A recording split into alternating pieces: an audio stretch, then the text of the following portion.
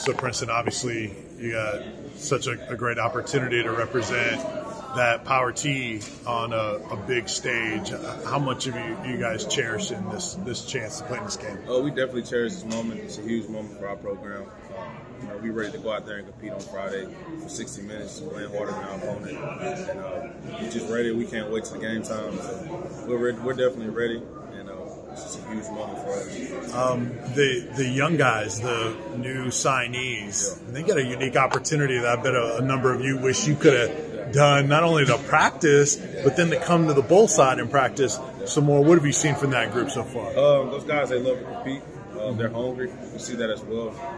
I just love the way they came in and took the game serious. Buying into the coaches. We accepted them like our brothers. Every day we're talking to them, coaching them up as well as much as we can, and just welcoming those guys here. I know you don't want to get to it yet, but is coaching something that potentially is in your future, you think? I'm gonna try my shot at the NFL for sure. I want to stay around the game for sure, and we can see where the Lord leads me in the future. I meant down the road. I wasn't pushing you there yet. Yeah, down the road. We'll see how it goes. Just like I said before, just letting God lead me and show me what direction He wants me to go, and we'll see how it goes. The way the season's played out and how effective you've been in goal line, how you've been able to do a number of different things that sort of that tight end, H-back, fullback role in the NFL does.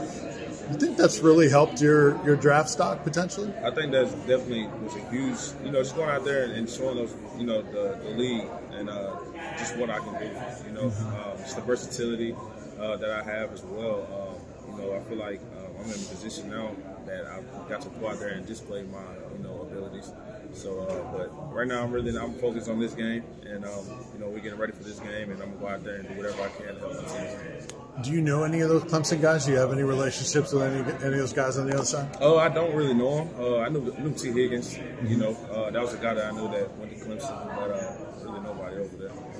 So I know you've been asked about it, that front for Clemson, right? A lot of guys that are projected high for the draft. Few of them not playing, but what do you see in that defense? Definitely a great defense. They're going to play hard, and we want to come out there and play harder than they are for 60 minutes. It's a great defense as well. It's a great team. Just ready to go out there and compete. Obligatory Joe Milton question. I mean, he says he's the same guy. I mean, it sounds like he's the same guy. But what do you see now that he's in that QB1 role? Leadership. He stepped up in that role as well. Just leading the offense. He's a great leader, a great brother. We all trust Joe. And, we're ready to go out there and compete with him any given day, any given time. And I'm just happy to have him back there. He said he was like the DJ, like controlling the music when everybody's doing karaoke on the yacht. How did he do in that role? He did great in that role. Joe always keep everybody laughing. He's always very full of energy, and it's just that's my brother. I just love to be out here and be able to compete with him. Be out here in Miami and having fun with him. So it's been great. Are you a singer? Did you do any karaoke? I did a little karaoke. My favorite artist is Raw Wave. So okay. I had to play some Raw Wave and got on the karaoke and sung. That's awesome. So you mentioned the opportunity. You've been here a long time, so it's been a long time since Tennessee's been in this kind of bowl game. How much are you guys talking amongst yourselves? Like, we got to do this right. We can't just be here. We have to do it right and win. Yeah, just like Coach said, we came here to win. We came here to compete, and it means a lot to us to be able to come out here and win this game.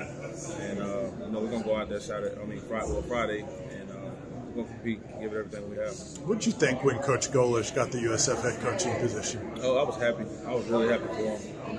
It's a big role for him, and I'm glad he got the opportunity to take the head coaching job. And that's my guy right there. It's much love for Coach Golish, and I really appreciate it. So obviously he worked hands-on with you guys in the tight end room. Who's kind of stepped up in helping that area? Because there's some of those support guys that went with him too. Yeah, just everybody just stepping up, helping us as well. For all the coaches, Coach Age as well, Coach Hype as well. And Mitch, big shout out to those guys for coming in and helping us as well. keeping us focused on what we need to do in that tight end room. And just me and Jay, honestly, stepping up in the tight end room as well. Coaching each other up as well as much as we can, and just feeding off of each other.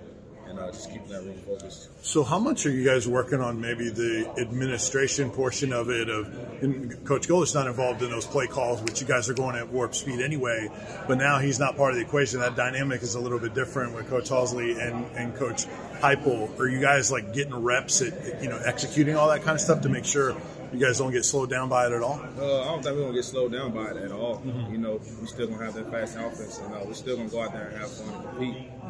Coach Halsley stepped up in a huge role as well, helping us out in the offense, helping everybody out. And we really appreciate everybody that's stepping up, in the coaching staff. But nothing's going to change out there. What about the opportunity that some of those young wide receivers have with no Hyde and no Tillman in this game? It's a big opportunity for those young guys to step up and get ready to play their first collision ball. Their preparation is important as well because it's next man up in that. So I'm just proud of those young guys for stepping up and focusing. What's the most memorable off the field, outside of football thing that you've been able to experience so far in Miami? I would say just seeing how beautiful the city is. It's my first time in Miami. It's a great city. Warm weather for sure. Now. Yeah, definitely. Earlier it was cold and rainy a little bit, but just the experience to be here in Miami is something special. Enjoy. Thanks, Bruce. Appreciate it.